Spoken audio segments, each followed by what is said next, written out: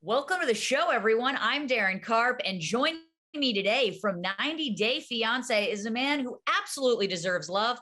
I've got Ed Brown, aka Big Ed, on the line. How you doing, Ed? Good to see you. Darren, how are you doing? I am doing well. I am lucky to get to talk to you. You're a handsome man in pink today, so it's going to be a pretty good interview. And actually, it's salmon. Oh, it's salmon. Oh, I like a man that has a particular color palette. So correct me. I do look good in pink, though. You do look great in every color, Ed. Well, we're going to see you on this season of 90 Day, The Single Life, and we're going to be seeing Big Ed 2.0. This comes after your break with Liz. Why did you two ultimately decide to end things? Well, I think it had more to do with just timing wasn't right and it was rushed. I think we both rushed things. And, but yeah, I would narrow it down to timing, and I tried to move too fast. It's understandable. We all kind of are, timing can be the worst of us, but how did you sort of work on getting over Liz throughout the season? Was there anything that you went through or did? Oh, absolutely. I went through mind therapy. I had hired a therapist, which I didn't really know, to be quite honest, how to be in a relationship with Rose or with Liz for that matter. And I really didn't want to be the person. I didn't like who I was. I didn't like who I was physically. So I dropped like 25 pounds. I was in the gym every day. And then I knew I had to work on being a better version on the inside. So if I ever had an opportunity to be with Liz again, that I would be a better boyfriend, which I learned through therapy. Like, you look back at, and I wasn't a good person. I wasn't a good boyfriend. I didn't treat Liz like she deserved to be treated. I wasn't a good listener, just all of that stuff, that it was all about me. I was so self-consumed with who I was and this idea of stardom. And I wasn't, really able to be with her. Well, I mean, that's understandable. I mean, it's kind of a lot to take in, but Ed, I can't really have you on here and not talk about the fact that you are an internet sensation. How surprised were you that the world became so invested in your life personally and just your romantic life? And did that play a role in maybe you taking the steps to work on yourself? Did the fandom help you? Absolutely, in so many ways. I, along with the hate, which we all get, right? When you put your life out there, people are going to dig and they're going to make up things about you that aren't true.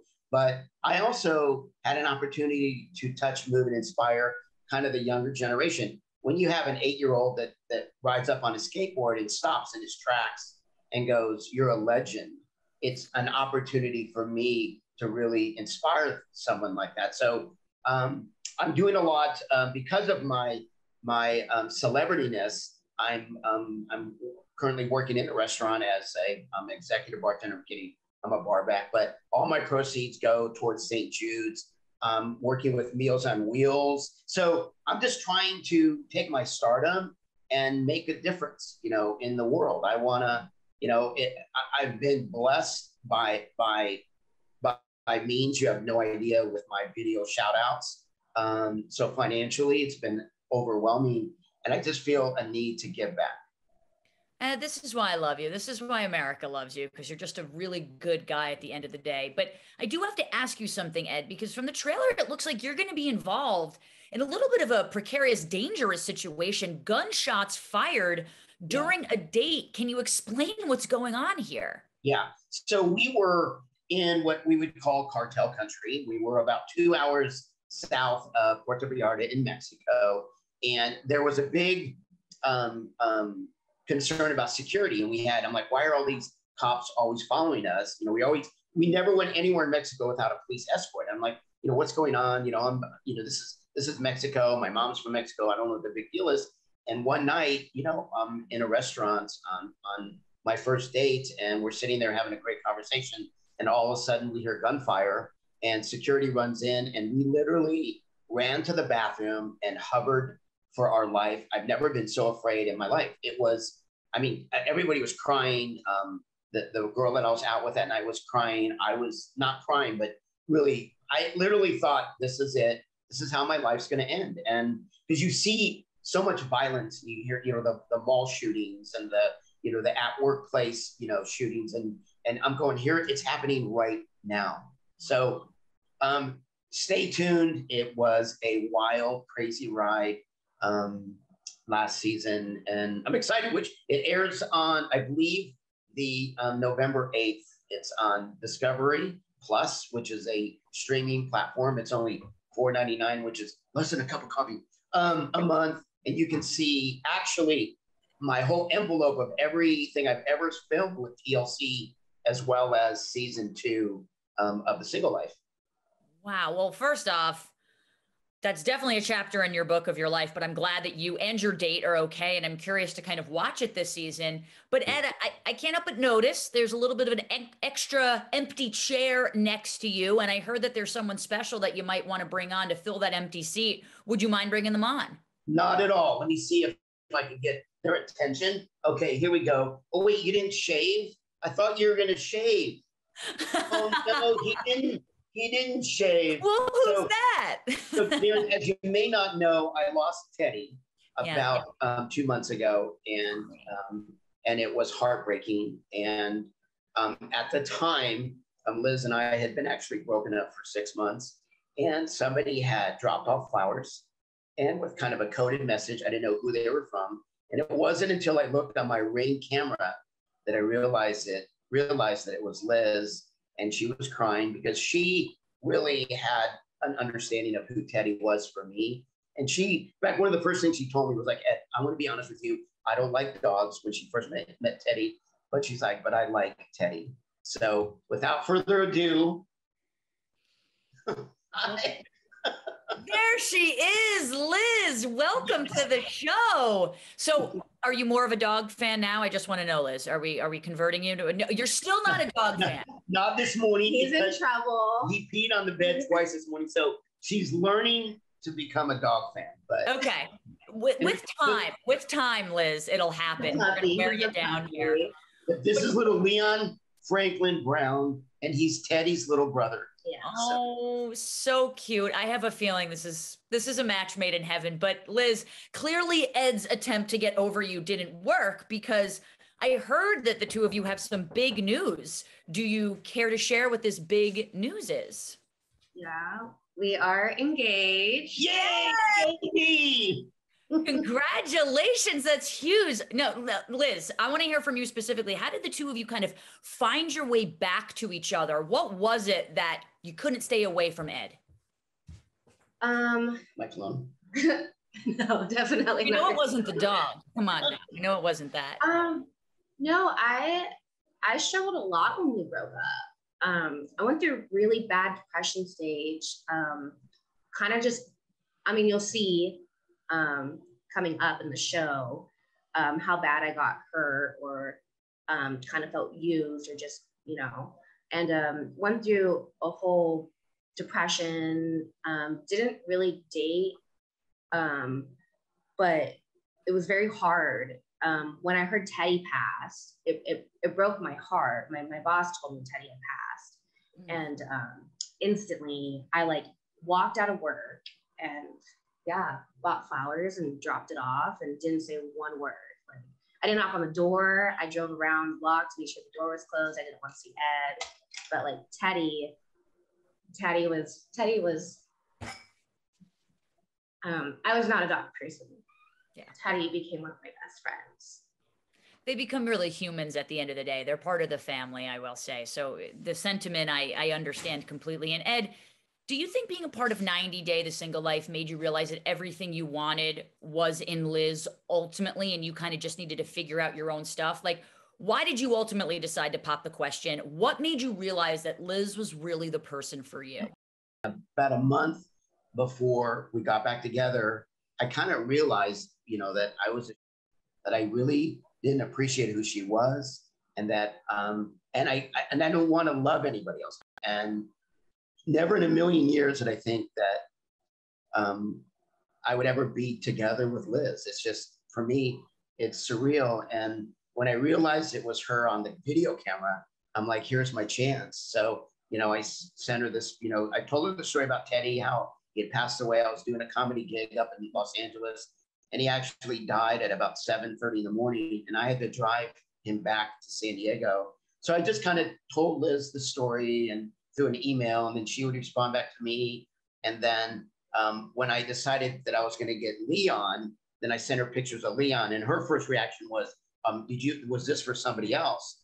And I'm like, no. And then I get another email from Liz saying, okay, you understand what you just did? You understand how hard it is to raise a dog, to potty train? I'm like, oh my God, I actually need Liz in my life. Like, see, because she thinks about things, that I don't, really think about. But I had one question for Liz. And the question was, am I your forever? And she said yes. And she ended up leaving for work. And I did a beeline to the jewelry store and bought the biggest diamond I could find. And I had a plan in place. You want to kind of talk about what? I was going to say, Liz, from girl to girl, tell me about the proposal. I want all the details. Tell what I wanted to do. Someone well, give me the stuff. Yeah. We were, we emailed slightly, maybe 3 emails within 1 week of me, myself dropping off flowers, and we're kind of like slowly chatting. He asked if I'd come over for dinner. I was hesitant. I haven't seen him since the tell-all, since after leaving the tell-all, and or a day after the tell-all actually. And all day he kept asking to come over, and normally I would, and then I was like, yeah, sure, I'll be there at 2. Then 2 would happen, and I sent him another text, or finally we started texting each other. I was like, no, I'll be there at 3. And I'm just like literally just sitting in my car for like 4 or 5 hours, like refusing to get out of my car. Finally get out, because I knew the second I saw him, I would become like vulnerable again. So I come in Friday night, I don't even think we had dinner. I think we were just talking at the table. We talked all night. We talked all night. I had work in the morning. I always keep an extra pair of clothes in my car for work, and ended up staying the night. So we were seeing on Friday, back together on Saturday, engaged on Sunday. So we don't want to spoil too much, because fair. The next season is going to be more exciting than the last season. You're going to have to tune in to see what happened, but it turned out to be a beautiful moment. And I couldn't be happier. I know in my heart that she is my forever, and we still, argue, and we still have our spats and whatever. But like any relationship, but at least in my heart, I know that she's my forever. And that's all I need to know. I don't want to be with anybody else. I don't want to think about anybody else. And, that's Liz, show me the ring, Liz. I just want to see it, just to make sure that all right, good job, Ed. Okay, all right, you passed the test here.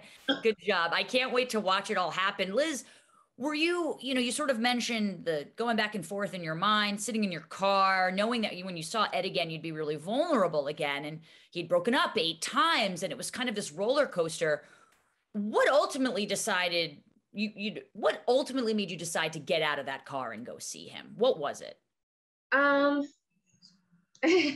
pretty face. There was a lot of like unanswered questions I had. And I knew that at the end of our conversation, there would have been peace. I did not expect that we would have been back together, honestly. I didn't think we'd be here right now. I'm very, very happy. I'm so happy. My boss at my job has told me I've never like glowed as much, or I don't walk into work with like a negative attitude like I have like the last couple of months and stuff like that. But I just knew that at the end of our conversation, questions would have been answered. And I just thought, okay, we can come out being friends. I mean, not like friends, but at least like if I were to ever run into him, I wouldn't hate him anymore. Like I work down the street from where we live now, where has lived the last year or two. And I have to run errands to the Bonds for the restaurant. And I would hate going in there. I'd rush in and rush out because I didn't want to run into him. Because that's where we'd go grocery shopping before together when I lived here before. So yeah, I just vice wanted versa. peace. Vice versa for me. Like I couldn't drive by her restaurant because I would be afraid if I saw her again, how I would react. And it was about a month before, we got back together that I could actually drive by. I still wouldn't look in, but I could actually had enough, gumption to drive by, where she worked and I've been in North Park for 15 years. So, I mean, this is my hood. Right. And so it was, really, really hard. So a lot of the same feelings when we talked, like I had the same, like, what would we say to each other if we ran into each other? Like would we be mad or would it be emotional or whatever? And when she showed up the first night, I mean, she was shaking, like, and I was shaking, like it was crazy. We could barely like hug each other. Like it was. And Darren, I don't recommend, just FYI, I don't recommend anybody being on TV in a relationship. It just, my therapist was like, "Are you nuts? Are you? Relationships are hard enough, let alone you're on TV." So, and I think that had a lot to do with, I mean, everything you saw was real, but at the same time, like it's, at a certain point, you can't tell what's real and what's not real. And a lot of what you didn't see that the viewers didn't get to see was real, was this, like us, like, and we're actually really funny together. Like, oh yeah. I can kind of see the love kind of pouring. I can see Liz becoming a dog person slowly, but it's happening. You're whittling her down. And I think that's the point here. Do you guys have any wedding plans yet? Can you reveal them? Will they be filmed? I mean, we have a lot on our plate right now. So trying to think about a wedding is really hard, but we're in the works of discussing about it and moving forward with our plans about it. So in fact, when we got engaged, we ended up still going to Santa Barbara, and we didn't want to tell anyone. We didn't want to tell, any of our family and friends, because we wanted to enjoy that moment. Like, the only person that knew right away was my boss, because I've never called out of work ever. And my boss is like, "Well, why aren't you showing up for your shift?" And I'm like, and I told my other manager, and he was like not letting it slide. And then I'm like, I like walk in professionally and I'm like, "I'm kind of like engaged." And he's like, "But you haven't been dating anyone." Like, I was like, "I know." And then I got back together and he's like, "What?" and Chef knew who I was. Like he, Of course. Well, Ed, will we see your reunion with Liz on this season of 90 Day The Single Life? Are we going to see that? You're going to have to tune in, possibly. As long as we get more Leon in my life, I'm very happy. So this is Leon's first television appearance.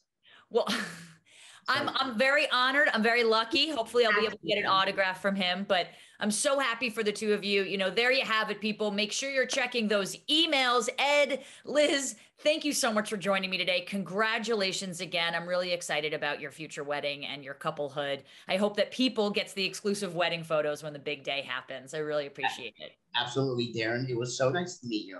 Thank you. Nice meeting you as well, Liz. People, you can catch the season 2 premiere of 90 Day The Single Life beginning November 12th on Discovery Plus. You don't want to miss it. We have to take a quick break. More reality check when we come back.